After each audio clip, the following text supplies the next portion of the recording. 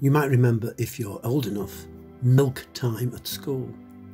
Sadly, we don't know who these young children are or where this photo was taken, but it's almost certainly somewhere in County Durham in the 1930s.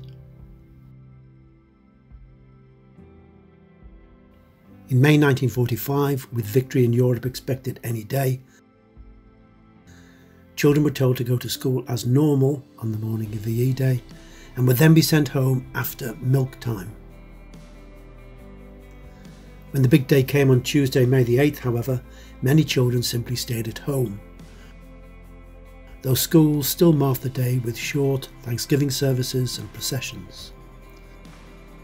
Schools reopened 2 days later, but after all the excitement, bonfires and street parties, many tired children remained at home.